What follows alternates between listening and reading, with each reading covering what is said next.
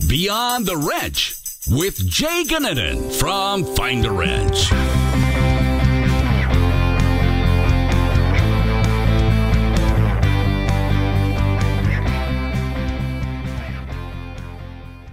Welcome to Beyond the Wrench. I am your host, Jay Goninen. Today's guest is one that I've really been looking forward to getting on the show. He's universally known throughout the independent repair world, has spoken at the Ratchet and Wrench Management Conferences, and is also the owner of Avalon Motorsports and Urban Auto Care. On top of that, Brian was a panelist at Techmission, the conference that we just did not too long ago, and added some incredible insight for all of us to learn from. And today is a really, really exciting day for Brian and everything that he's doing, because he's being recognized as the ACA AAPEX Shop Owner of the Year. You're getting that award later today as we record this. Congratulations, Brian. Welcome to the show. Thanks a lot, Jay, man. Yeah, it's super humbling. And, you know, I mean, we have some powerhouse dynamite leaders in this industry, and to even be talked about in the same sentence as those men and women is humble. And then also it's humbling being with you, man. You guys have an amazing organization, and you know, I know we've got some fun things to talk about today. We do. And I think what's exciting to me about talking to you, Brian, is your story is a little bit different than a lot of other people's story in how you got to where you're at today and how you got into shop ownership.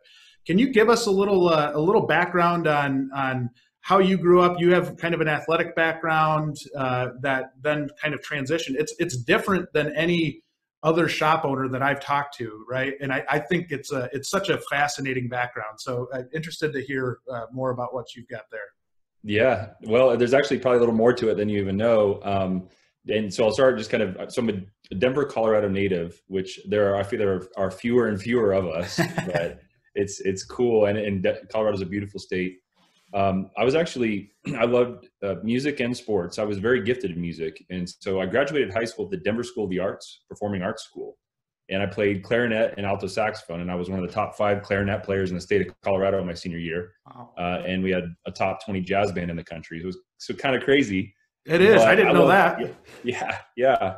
So I love sports, though. I mean, I grew up playing baseball. My senior year of high school, I stopped participating in marching band and went out for football. And we had a very highly recruited football program here in Denver. And I got a small scholarship to go to an engineering school, the Colorado School of Mines, to play football. So I went from this very smooth transition from a performing arts school to an engineering school to play football. So that was a path probably less traveled in and of itself. Wow. And so I studied civil engineering, and I kind of got the hang of this football thing. I ended up being a 2-time All-American, Division II. And was recruited and signed to play professionally. So I went to some NFL camps and played arena football for 5 years. And then, had a blast doing what I think many people who love sports would consider their dream job. Yeah. And got to do that for several years and won the Arena Bowl, a world championship with the Chicago Rush in 2006. And then a year later, while I was still under contract, just some things happened in my life, and God said, you're done with football. So I transitioned into business within 30 days. And that business happened to be Avalon Motorsports, which I own today. And so the interesting thing about Avalon when we started was I purchased a website, a name online marketplace where we sold performance upgrades for German cars. And I mean, there wasn't much. It was kind of a broken company at the time. There wasn't a whole lot left of it. We sold a few $1,000s in parts a month. I mean, it was pretty small. And 6 months later, I had this revelation that, man, if we could go get our own shop, we could not only perform installs ourselves, we could actually do service and repair and this kind of thing. So, that was kind of the foray into automotive service. And just kind of an interesting journey there up to that point. But it was pursuing passions and talents and find out where you go and where it gets you. What was the interest in cars to sell the performance upgrades? What drew you to that point? Well, it was just that. It was interest in cars. As I was transitioning out of football, I had this moment, a very challenging time, as you can imagine, emotionally, but my mother had passed away a year prior. I had custody of my little sister. and just some obligations changed. And so I asked the question, and when I teach business owners and entrepreneurialism, I often ask this, but I pose this question: if you could pursue any dream job or do anything you could choose to do and find a way to make a living at it, what would you do? And it's a fun process just to start thinking. I mean, people have a myriad of answers. I mean, they could think of anything under the sun. But for me, I was in high school, and the first car I bought was a Volkswagen GTI. It was a 1991 Mark II, and I put springs on it and an exhaust and some wheels and I think a short shifter. That kind of created this affinity for especially German cars and performance upgrades. And so I was 17. And so fast forward probably exactly a decade later, actually, then I went into business doing that. And I answered that question the same way. I said, man, I would love to be around high-end cars. And so I went after it, and it seemed to work out pretty well. That is so cool. And I would be remiss as a football fan to not ask you, how hard is an NFL training camp? Like, how that sounds, I mean, for you to just go from like your senior year, like, oh, this football thing seems pretty easy, and I'm going to make a career out of it. I could not imagine that. I mean, the progression that you had to go from just picking up football to being, basically on an NFL roster only a few years later. That is insane to me. Yeah, it was 5 years. It was exactly 5 years, and it was brutal. It was the most physically demanding thing that I've ever done. And keep in mind, in 2003, my first training camp was with the San Diego Chargers. Okay. People like Drew Brees, Danian Tomlinson, Hall of Famers, which was really cool. But our head coach was Marty Schottenheimer, and Marty was notorious for being a grinder and old school. And I think we had 19 or 20 two-a-days. Right, it was kind of 3-a-days, really. We didn't have one break for almost 3 weeks, and other teams had been they were like breaking camp, and we still didn't even have an afternoon off.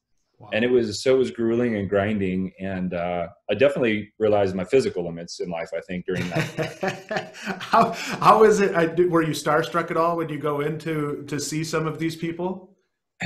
You try not to be. You are a little bit, but you're like I've got to focus everything I have on the task at hand and not get too enamored in riding coattails. But it was a great journey. I met a lot of really cool people, and I spent some time, I would eat lunch with Drew Brees anytime I could during training camp. And he was a very gracious person. And the next year I was around people like Marshall Falk, Torrey Holt, Isaac Bruce, some other Hall of Famers. And unreal. You just adjust. I mean, that's why you're a better person, not only just from the athletic standpoint, but if I would have saw any of those people, I would have passed out due to being starstruck. So you're far more prepared and better for that than I would ever be. Yeah. But really cool. So talk to me a little bit about getting into shop life then, and really that transition from athletics into running a shop. You didn't have a ton of background in that prior to kind of jumping into that side, right? Yeah, I had none really. That's not true. Actually, I worked for Avalon Motorsports as this online marketplace about 3 years prior during an off season. So it was like 3 months of 2004 maybe. Sure. And I was kind of in the shipping and taking in orders on the phone. So I kind of knew how to do that. But when we opened up, we leased a little industrial garage, like, business park complex thing. There's like a bunch of little garages in there. It was like 2,600 square feet. And my dad and I just kind of remodeled that on our own during the weekends. And then, so I put an ad out and hired a guy named Phil, who was an Audi certified technician. And so he shows up.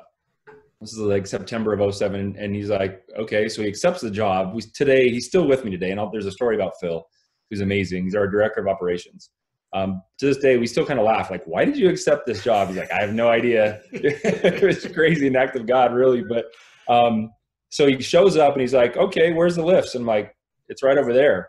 And this lift had been delivered and was sitting on the ground in the shop. He's like, who's installing it? And I'm like, we are. And he's like, cool. So his first 2 days of work, we're installing a lift, and that was kind of analogous to how we started. I mean, I didn't know anything, and Phil came from a dealership. He was there 4 years, but it was very rudimentary. I mean, we were like scribbling things on scratch paper and tearing it off, and I would run to the phone and call a customer. And I mean, it was really unorganized and chaotic, you know? So we did that for about 2 years. And at that time, I got invited through WorldPac, you know, big parts supplier most of us are familiar with, to go to the expo in Orlando in late 2009.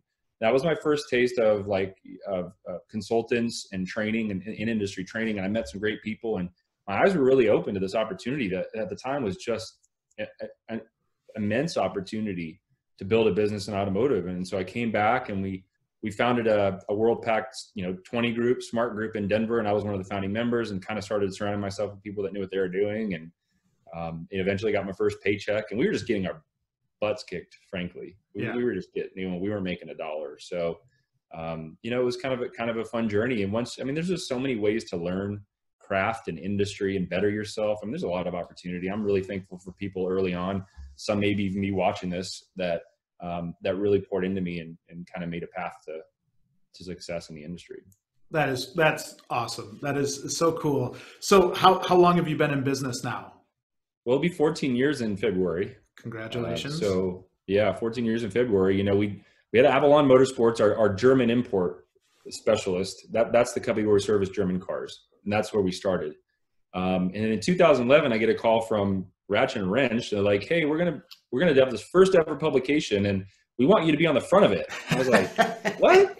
Like, I don't think you understand. 2 years ago, I wasn't making a dime. We were just getting we were just getting beat up in this deal. And they had reached out to a couple consultants in the industry and say, "We want to do a story on leadership." And these guys were like, 2 consultants actually were like, "Yeah, you got to talk to this guy, Brian." And so I get this call, and I mean, I'm 4 years into business, and they're like, "Yeah, we want to put you on the cover of this magazine." I'm like, this is not like normal stuff, you know? And then 3 years later, in 2014, we were a Motor Age top 10 shop when Motor Age did it was, you know, a big deal. And we won that. And about that time, we were starting to consider a second location. And so we were actually looking to open a second location for Avalon to extend the German brands. But this opportunity came up for one of our peers in the smart group, the 20 group, that he was going to sell his shop, which was an awesome little general repair shop just outside of downtown. Matter of fact, it was about 2.5 miles from Avalon, and they serviced like Asian imports and American. It was awesome. So we're like, yeah. So we purchased that location and rebranded it as Urban Auto Care, and that was so now we have these kind of sister shops, 2 different brands, but one family of companies that can now service like the Asian imports and domestic cars for the clients we had that own German cars, and we could kind of cross market and do some of that. And that was kind of the start into the general repair world under Urban Auto Care. And that to me is fascinating, because I think you took a different approach at it from almost that entrepreneurship side, rather than a lot of shop owners where they get stuck is that they're so focused, and a lot of them were technicians growing up, that they get stuck kind of working on putting out fires over the course of a day in a shop. And it handicaps their ability to be able to really build the business and really be aggressive. And what I love about what your approach is, Brian, is that growth mindset, right? And that really trying to expand the brand and expand the quality of the brand. And walk me through the thinking there, right? With going to multiple locations and going to, really having that mindset of, you know what, we want to expand this thing. What goes through your mind when you're looking at opening another location or doing something along those lines? Yeah, well, you actually made 2 really important comments that I'm going to stick on for a second, because I think they segue us really, really nicely into what we're going to talk about next. You said 2 things. You said that I wasn't in the industry prior. We kind of know that now. And then the second thing you said is putting out fires. So the first year I taught at Ratchet and Wrench, the title of the first seminar or whatever I did was how to stop putting out fires and build your business. So it's funny you say that. And the whole premise is that we get so intertwined in the business, and it's the tyranny of the urgent, and it's putting out fires, that we can't ever work on our business. And that's what you commented on. I think one of the most beautiful things, and also probably most challenging things about the fact that I wasn't in industry was I'm unlike many of shop owners who were technicians. I can't just go in and plug the gaps, plug the holes in the dam in the back of the shop when a tech goes down or when I can't hire somebody. You know, I couldn't do that. So I had to force myself to be able to find great technicians. And so that was an impetus for not, you know, masking an issue or not really, or, you know, focusing on growing the company and hiring great people and that whole process, which we'll talk a little bit about today. And, you know, we still have some amazing team members and some people that helped us grow along the way. But one of the things I taught in that first session, how to stop putting out fires and build your business, was if you could write down the 3 things that you hate doing most in your business, what would those 3 things be? And it could be it could be a person who's like, I hate wrenching. I don't want to go in the shop. I want to take my toolbox home and not go back. People say hiring, they say finance, you know, marketing, whatever it is. And so that's a great starting place. And so if you want to build your business, then maybe work on how do you solve the problem? Let somebody else handle the 3 things that you hate doing so you can do the things you love doing. That might be a place where somebody could start. And but early on, you know, you have to do a lot of things as an entrepreneur. Yeah. And I did, and many days still do. But, you know, so since that time, we've added 2 more shops and we're under contract. So we have 4 now, and we're hoping to close our 5th in January of this year. And our driver for growth is really twofold. One is to be able to, we think we have a unique business model, and we'd like to take that to more communities. You know, we really believe that we can impact our communities in our areas very positively and transform the industry from the inside out. And we want to take that to more areas around, you know, our region. But even more so is that we want to be driven to grow by our people. So when you create career opportunities and upward mobility, then that is the impetus for growth, rather than us saying, hey, we selfishly want to grow again. We're going to cause this shop to suffer and this community to suffer, and we want to make more profit. Now we got to go, we're just going to backfill or hire in to fill these positions. We like to have a bench, if you will, football analogy, of great up and coming team members. And in order to eliminate the ceiling, the glass ceiling that's over them, and in which many cases they would leave the company and go find somewhere else, we'd like to keep them in the company and provide that opportunity for growth. And I think the combination of those things has been very effective for us. So that segues really nicely into our conversation today, right? And really what we're focused on, which is some of this technician recruitment and retainment. You do it as well as anybody.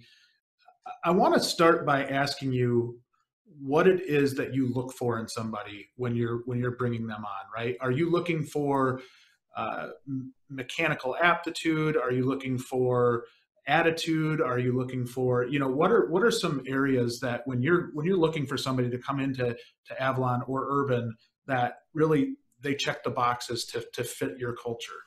Yeah. Well, we like acronyms, and I guess we're kind of like the military. We have a few that are very important to us, but when it comes to hiring, our fundamental acronym for hiring is 3 H's. Okay. And it's happy, hungry, and humble. And the way we describe that is, like, happiness can be a fleeting emotion. I mean, you don't have to be bouncing off the walls, like, you know, over excessively, but we want somebody who has a general positive attitude. They're going to treat others well and be relatively friendly and expect the best possible outcome in every scenario. So that's the first H. And then hungry, and originally it started with hunger, because we would find that we bring these people in, if their desire is big enough and they have the desire to be great, man, we can get them there. And so, you know, they have the desire to be great, to pursue excellence. And then humble, we define that by saying, look, we love confidence. We're all about confidence, but arrogance can cripple an organization. So we're going to check our ego at the door. We're going to get in here. We're going to work our butts off, have a blast doing it, but remain humble enough that you want to continue to learn and grow. You know, because none of us, in fact, the way we define excellence as a cornerstone value of our company is always striving for your highest potential. So it's like golf, right? You wanted to shoot the 79, you did. So then now you want to shoot a 75, and then so that bar is always rising as you continue to grow and excel and improve in your craft. So that's the 3 things. Now, I know many people are going to be listening to this and go, okay, Sump, so we're talking about technicians here, so let's just throw the happy one out the window. But you know, it doesn't have to be that way. Right. And so what I challenge business owners in any industry, specifically in automotive, with is you can't be hiring from desperation. That's rule number one. Like, so you can't just hire when you have to, because you're going to compromise. We all do it, you know, because you're hemorrhaging. I mean, I like to teach a calculation, and I say, okay, let's make some basic assumptions from a financial analysis perspective so that every single person can understand what you're losing without having a tech. And the basic equation is, let's say that for every hour of labor in your shop, you bill $200, you know, $100 labor, $100 in parts. That's pretty common around. I mean, that's pretty common. So if half of that is margin, and I know many people are going to say, well, we should be at 55 or 60%, but let's just assume half of that is gross profit margin. You make, you know, 50% on parts and labor. That's $100 in gross profit for every hour you sell. And so when you're talking about 40 hours a week for a tech, let's say they're just 40-hour production. And every month, I mean, that's $4,000 a week. So 40 hours times $100, $17,333 a month in gross profit you lose from not having that tech. And so when you hire from desperation, not only are you losing that, but you're going to make a compromise. And it could be in one of the 3 H's. By the way, Jay, you're exactly right. One of my peers challenged me on this recently and said, well, Brian, but they have to have aptitude. And that is correct. That's an assumption that whatever level you're hiring at, they have to have a competency in that area. But culturally, we're not going to sacrifice the 3 H's just to have the aptitude. Love it. Okay, we won't do that, because we've all been held hostage by a team member, maybe specifically a technician. And I'm not trying to harp on techs, because technicians, by the way, without you, we make nothing. Yes. You're incredibly valuable to us. And I think every shop owner in the country would say, we need more of you. So understand how much you're valued. But high value financially with a bad attitude is not a good combo. So you've got to be proactive. And we'll talk a little bit about this, Jay. I think just the methodology, but that's what we look for culturally. And by the way, in terms of culture, every shop has one. Some of them are really good. Some of them are really bad. But we define culture as, what do people see and how do they feel when you're in your company? Whether it's a client, a vendor, a team member, whatever. What do they see and how do they feel about your company when they're in it? And so you have to work really hard to promote and create a positive culture where people feel, you know, appreciated and productive in their craft. And I have a lot more on that, but we can talk about that. Well, a key point that I absolutely love everything you're saying here too, Brian, because it is so important and something we try to teach to our clients too, with the proactive recruiting in that bench side, building a bench. But it is so true. And when we land that home with people, that you make poor decisions when you're desperate, like that is such a key point that we can't seem to get through with a lot of people, right? That they expect that you can just put an ad in the paper and that you're just going to find that person tomorrow. It's just not that way anymore. And when you get the pressure and you get your back put up against the wall and you need to hire somebody, you're probably not going to stick to your 3 H's, right? And that's where I love your approach. I think if people could take that home, it's such an important piece to what a good business looks like. Yeah. So let's take this further, Jay, if that's cool with you. Yes. So Jay, have you ever been fishing? Yes. Did you have good experiences or not good experiences? Probably not as good of experiences because I'm a terrible fisherman, but no. I've always said, like, fishing is kind of like math. Like, if you had a good math teacher, you probably like math. If you had a bad math teacher, you didn't like it. So if you didn't catch any fish, you probably hate fishing, but if you caught it, you're like, I love fishing. So somewhere in there, but so I like to think of hiring as fishing, and I'll talk a little bit about that. But so are you ready for the second acronym today? Yes. Okay. The second acronym is gonna tie into fishing, and so we have to think of recruiting like fishing, and I think this helps a lot to do this. So this acronym that we use is ABC, and it stands for always be casting. And the general principle is you've got to commit to casting, the bait. You got to commit to fishing year round. So in that previous financial example, we were $17,000 a month in gross profit from just an average productive tech, 160 hours a month, 40 hours a week, or 168 hours a month, whatever that is. And so let's just focus on that. If you lose a tech for 1 month, you lose $17,000 in gross profit. So why not? Let's just pick a number and say you spend $1,000 a month on recruiting. That's only $12,000 a year, but yet you could lose $17,000 in 1 month. So we have to understand the opportunity cost. What are we losing if we don't do this? Let alone the cost of stress and cultural disruption, upset clients, because you can't service their car. I mean, all the drama. Okay. So always be casting. So let's take this fishing analogy a little bit further. There's some big chains and franchises that really get this. And that's why our technicians are getting handwritten cards from these agencies. Right. And I love, Find a Wrench, by the way, Jay. In fact, we have a team member starting in a week that was recruited by your organization. So thank you. And I'm a believer in that. But there's professional recruiters that are hiring your technicians right now. If you're watching, I promise. And they're getting these handwritten cards and they're making it feel like the world. So there's other people casting. And if you don't do it, you're going to be on the other end of that stick. So I think there's a few key points in this fishing analogy. First, you got to cast your bait with precision, which means you got to, like, if you ever seen like a fly fisherman or a bass fisherman, I mean, they're casting their bait into this little pocket because that's where the fish are. And we'll talk more about that, but you've got to do it precisely. And you got to have the bait that matches what the fish want to eat. Okay. And I still see a lot of shop owners that are stuck in this old, like, all they really offer is flat rate. Yeah. And that's fine. But yet I don't think you're going to get the top prospects unless you have a really nice benefits package to go along with it. So maybe you have to up your labor rate a little bit to pay for some of that. But most of the top quality techs, you're not going to cut it just by having a high flat rate pay anymore, or even a salary. I think you need to have some benefits. You have to know what the technicians in your area are looking for and what is a competitive pay structure that's at least going to get you in the ballpark. Okay. And so then the next thing is, when we talked about using the right bait when you're fishing, I think a lot of people, to that financial analogy, they're afraid to use that expensive lure. I mean, I don't know. When I teach this class, I ask people in the audience, like, how much is an expensive lure? And I'll get $6, $8, $10, $12 per little piece of, like, bait, like artificial bait. Yep. And I know what happens. A lot of fishermen are like, I'm afraid to use that one because I'll lose it. I'll snag and I'll break my line. But you know what?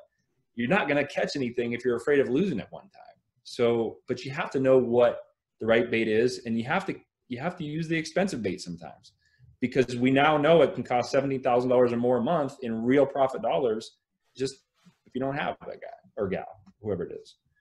And then, so then I talk about this, to me, Jay, this is the hardest part about year-round recruiting. Yeah. Because we recruit even if we don't have a position open. And my director of ops, Phil, knows that I hate it because you can't take action. Like, you have to just keep this warm relationship. So one of the things you do when you're fishing is, when the fish bites, you do what's called setting the hook. And you set the hook. You ever see the pictures or videos of fishers doing that?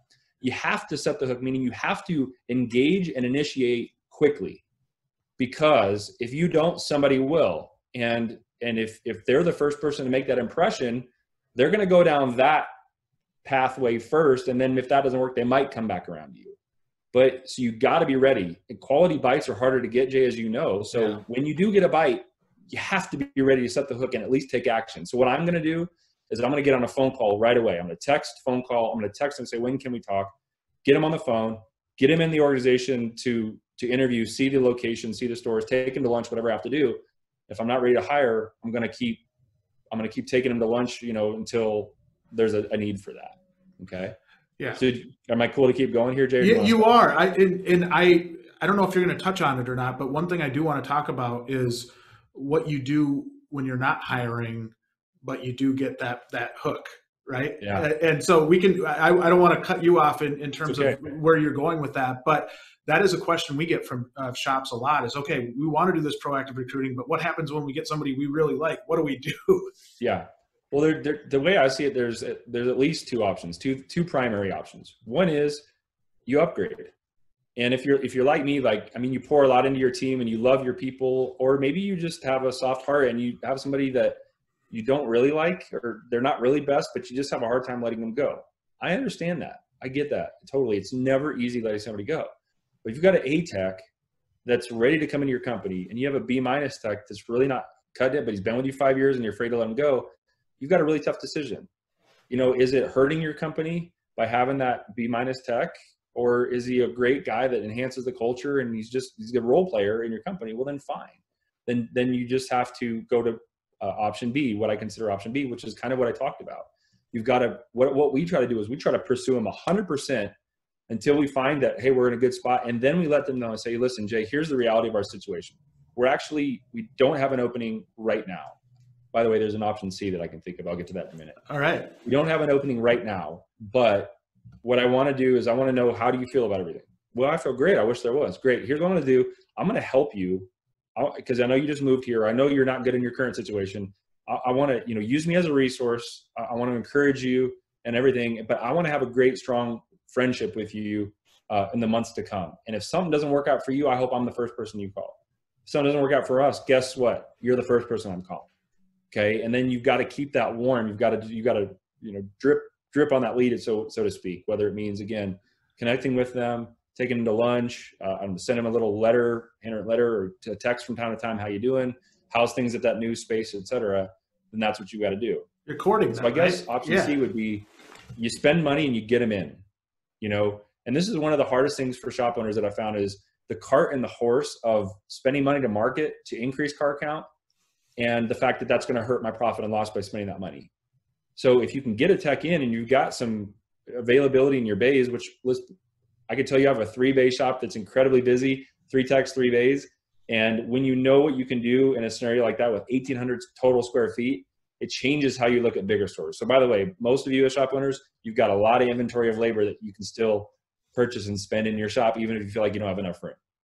So then you can just offer that person a guarantee, get them in, spend some money to market, and teach your advisors how to say yes to everybody that calls and answer every phone call and really work the phones and the emails and get people in the door, and then ramp up your business. That's one way you can grow.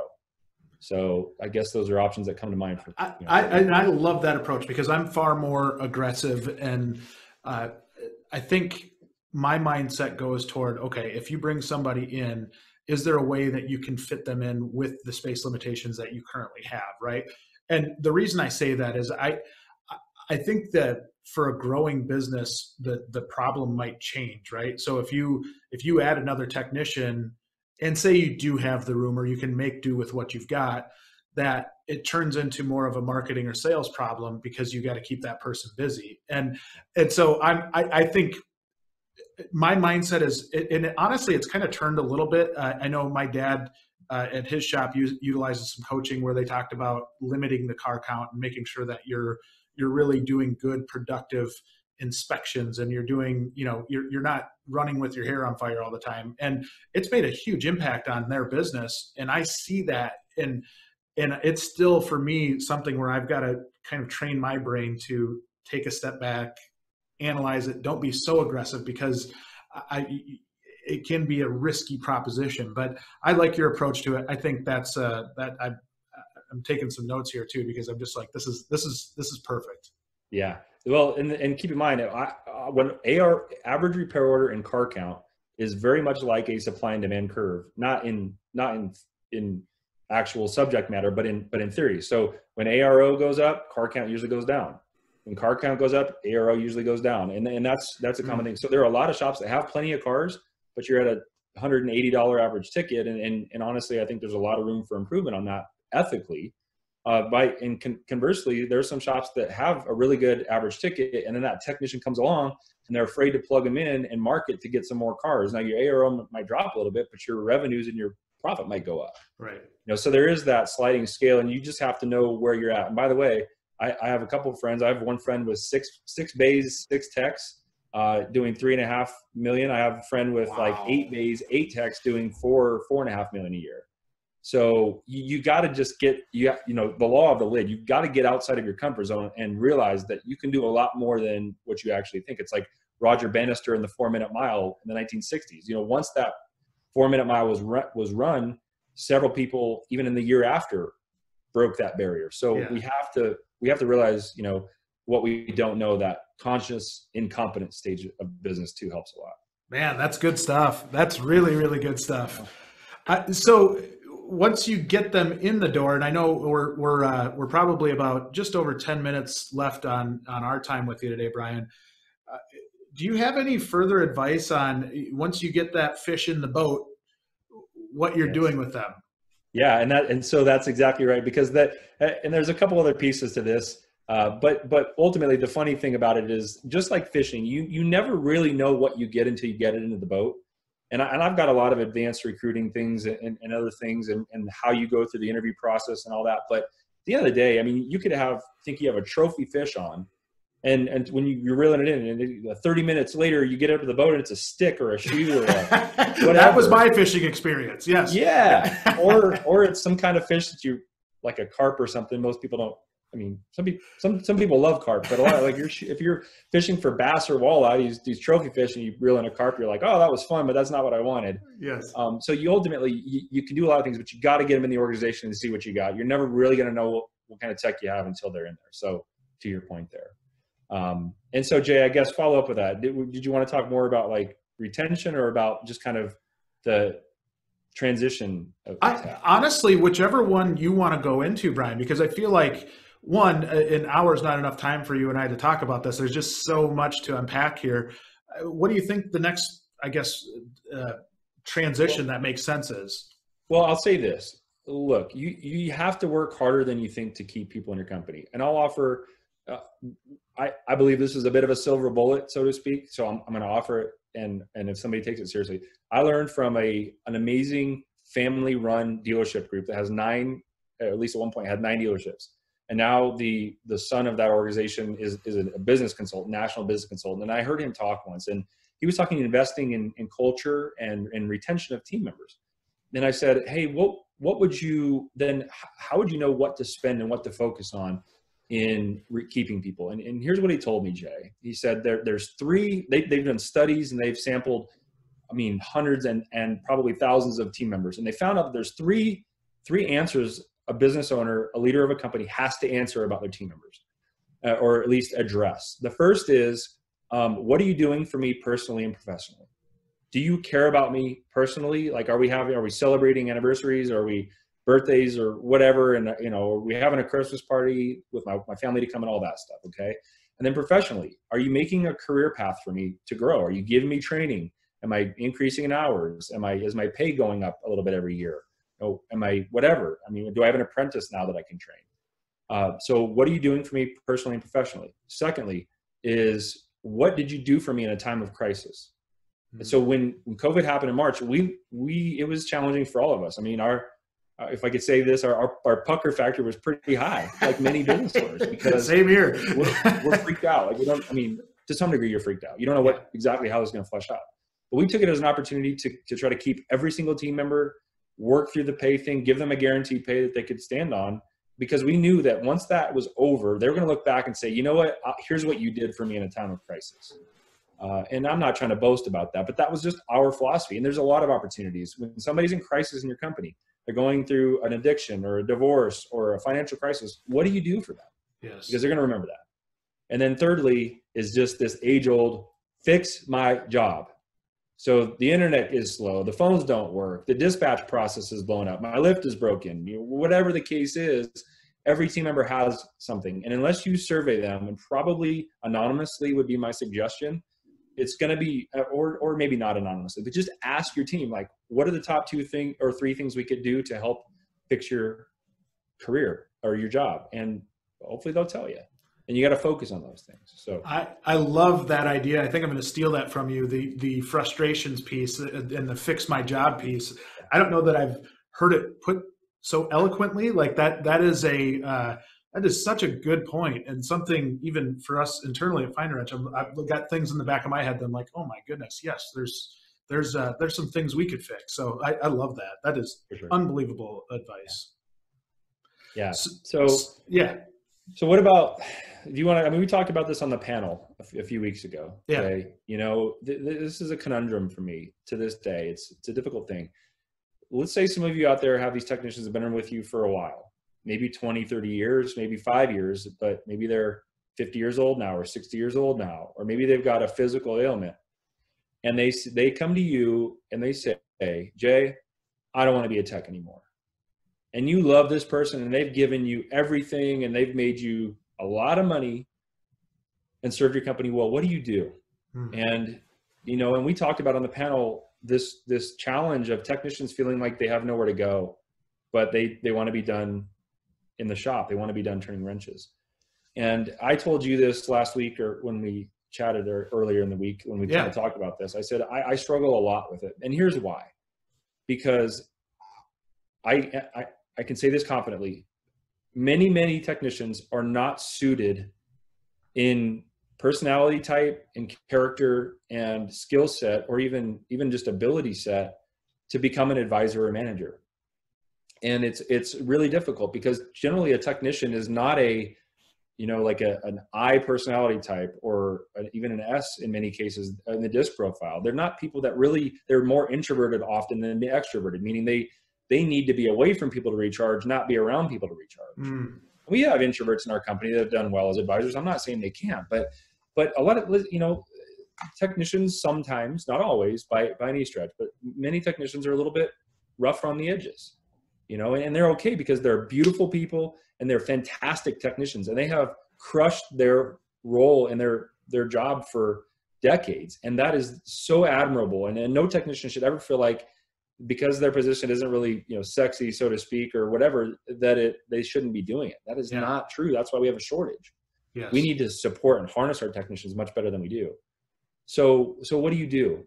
You know, what do you do with them? Well, I would say you'd have a real conversation and find out, why do you want to do this? Why do you think you're going to be successful at this? What do you think being an advisor is really like day in, day out? You know, and if they start talking about, well, I know what kind of parts it needs, I know how to estimate, fine. If you've got a big enough shop, maybe you can make them a parts person. And by the way, these bigger shops that have 4, 5, 6, 7 technicians, I believe you can build a model where you have a full-time parts person. And we don't, because our shops are not really that big. Right. But I know quite a few stores that do. So that's one option. Okay. Or maybe it could be the advisor that's not as customer facing, if that's not how they get recharged and if that's not how they're going to be more effective. But some other ideas. I mean, you can make them, if you've got multiple locations, this is one of the things we talked about. When you have multiple stores, you can then transition somebody into kind of a diagnostic support person. They can be a person for your company that is on call all the time. And I know companies that do this, and they're just fielding calls from, let's say, B and C technicians that are actually pretty good and competent at installing parts and making repairs. They're just not great with the diagnostic process or how to recheck the car. So that's one option. You can have a person that's just a programmer, you know, goes around with the factory laptops programming cars, which can take hours at a time, as you know. You can have, you know, an ADAS system, you know, what is it? Advanced Driver Automated Systems, whatever that is, these new technologies. You can have somebody doing the new alignments and recalibrating things. So there are some pathways there, but Jay, I think the reality is that it may not be the best fit staying in industry. You know, so I know we talked a little bit about that, you know, and you had some valid perspectives on that too, I thought. Yeah, that's the toughest part, I think. And I've had that conversation with a lot of techs that worked for me about, you know, they're getting into that 50, 55, 60 years old, that kind of time frame where they're looking at retirement, but they're not there yet. And it's so hard. I mean, from a shop manager, from the management of a shop standpoint, in understanding what they want, because I don't think a lot of times they know what they want, right? They just know that they don't want to beat up their body anymore. They can't take the physical part of it anymore. And so trying to figure out how you take somebody that had so much success on the shop side and be able to translate those skills into other avenues and be able to use those resources rather than just seeing them go out the door. It's going to take some open-mindedness and trying to figure out, you know, every individual shop is going to be different in how they approach it and what their budget limitations are, what their, you know, the size of their shop limitations are. But having open dialogue and discussion with that technician to just say, hey, what is it that we can do here? You know, is there something that we could do where, you know, if we've got a great diagnostician that they can go and help those B and C level techs out, or help run quality control, or doing, you know, I think the most important piece is that you open your mind to try and find a spot for a good person. Yeah. And if it's just not in the cards, then for me, it's important that we keep these people in the industry in general. But then is it, if they're not going to stay with you, do you have contacts in the industry that might be able to utilize that talent? Trying to talk to other people, because I think it's a shame when we see those really, really talented people leave. Sometimes there's just, our hands are tied. There's nothing you can do. And it's one of the more heartbreaking things that you can go through. Yeah, it really is. And you're so right, Jay. I think the courteous thing and maybe the noble thing to do would be to reach out. We all know other shops, is to reach out to some shops and say, hey, do you have a place where you could place this person, or call some of your dealerships on the parts side, the relationships that we all have, or independent parts, aftermarket parts vendors, and say, hey, are you looking for somebody? I also think, and one idea that I had, I think on the panel was, claims adjusters, insurance. Yes. And we've met several techs that have gone into that, and it's something that you're kind of self-functional, much like you are in a bay or two in your shop. And, and you really understand cars and you can assess things pretty well. And, that may be something, but I also have this crazy idea, Jay, we talked about this. I mean, like, I thought about, well, if they're really good diagnostically or mechanically, but they don't want to use their body, why didn't somebody like assemble this like diagnostic panel? Yes. I mean, or if I'm a tech, I might just build a little LLC and I might start calling shops and say, hey, I'm $75 an hour or whatever, $100 an hour diagnostic support, and that way they sparse themselves over a number of shops and they can make income that way. But, I think there's some creative things out there that aren't being done yet, but let's be honest, the mind, the hands of a technician are extremely valuable because they produce work, but the mind of a technician is going to be sharp far past their physical days. Yes. And if there was a way to harness that, man, I think that would be awesome. Well, we're all going to work together on that, aren't we, Brian? We're going to try and figure this thing out. But I know we're running up on your hard stop time here. I want to thank you for taking the time to join me today. I will definitely have you back on. I think there's, as I'm taking notes, about 5 other subjects that we could go an hour on each. And so thank you for that, Brian. Congratulations on the shop owner of the year. That's a huge achievement, and it speaks to the volume of the how high quality of the shops you're running. So congratulations. We're proud to know you and proud of you for all of your accomplishments. Thanks so much. Yeah, I so much appreciate what you guys are doing, because you're solving what most shop owners would say the greatest need is providing skilled labor, pathways to acquiring talent, and also to sharpening other shop owners. Jay, we need to do this together, and somebody needs to be encouraged and uplifted in their spirits today. And thanks so much for this platform to help us grow. Man, you're a rock star, and we love you guys too. So thank you. Same to you. Thank you so much, Brian. Have a good day.